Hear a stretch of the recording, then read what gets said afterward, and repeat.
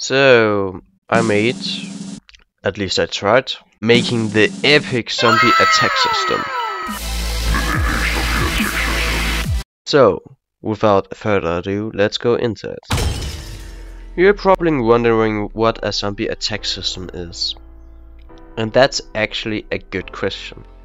And I can't answer good questions. So yeah. Well, never mind. I just think I will show you how it works, and then you can make a name for it yourself. The model is linked down in the description.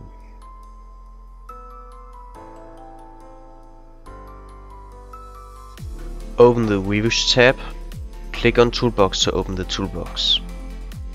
Click on Inventory. Then it should be here in Inventory.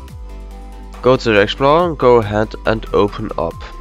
There are only two important parts: the model for the server storage and the model for the server-script service. There's also an empty code, you can just go ahead and delete it, just nonsense from me. Now place the two models in their places and ungroup them. Now click on Output. We're using the output to test the game and see when the zombies spawn and attack you. The idea is that each second minute there is a chance for that zombies will spawn in a wave and attack you. The reason we use the output is that we can see when they not spawn and when they spawn. And here we can see no attack this time. This means that the dice has fallen and they didn't spawn this time. But now they spawn, and that's because I have set the time between dice rolls shorter to test it. But the code is fully customizable, so you can set the time to whatever you want and much more. So stick around to see what you want to customize to make your game better with this code. Before we go deeper into the zombie attack system and learn how to customize it fully, if you appreciate the system or the video, then only if then please consider giving this video a thumbs up so I know you appreciate the system. And now to part 2 of the video, customization. I'm no programmer, but I will still try to explain this the best way possible. Can you see wait 10 seconds? It determines when there is a chance that a zombie attack might come. When the time has passed and there is a chance that the zombie attack will occur, the chance of it occurring is determined with this code snippet.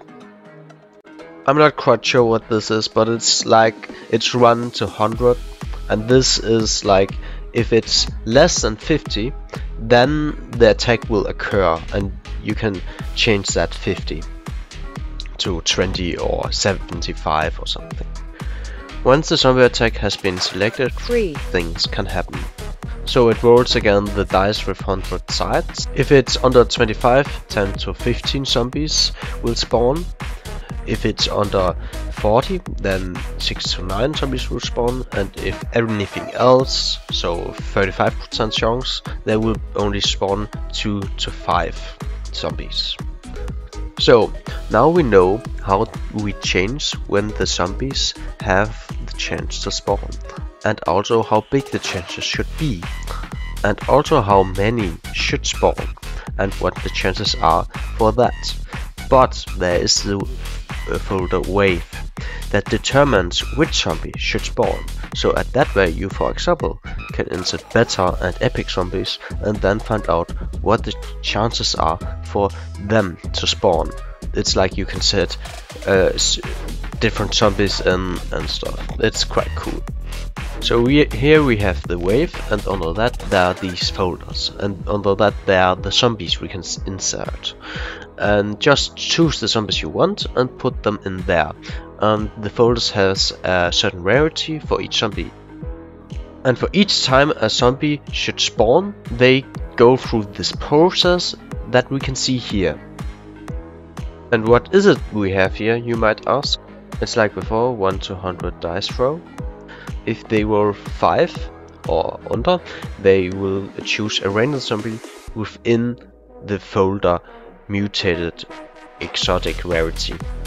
And yeah, that's right, you can have multiple different zombies in one folder. So like you want to have 5 different exotic zombies, no problem, you can do it. Just put them in the same folder. If you throw 15 or lower, minimum 6, then they will spawn an apocalyptic. So they will spawn a apocalyptic zombie. If under 30, then an uncommon, and if anything else, then common. And yeah, I'm just reading the code. But hope that's right, though. Can you see these numbers, 100, 100, 100 and 100? You must change these numbers if you want to change the radius which the zombies must spawn in relation to the player, if that makes sense. So basically, just the spawn radius. But that's only the x-axis. If you want to change the y, or whatever that is, change the 0. The last thing on our list is when the zombies die, and we don't want them to die after 15 seconds. So just change the 15 to whatever you like. Remember, it's seconds. The last thing to note is that you surely want to implement your own zombies. Which means that you take one from the toolbox or make your own. This will just cause a problem. The reason to this problem is that the script relies on primary parts in the model of zombies to teleport them or spawn them in the radius of the player. Unfortunately, it's extremely easy to make a primary part, so I just show you how. Select the zombie, and under properties you find the primary part. Click on it and go down to the torso and click on the torso.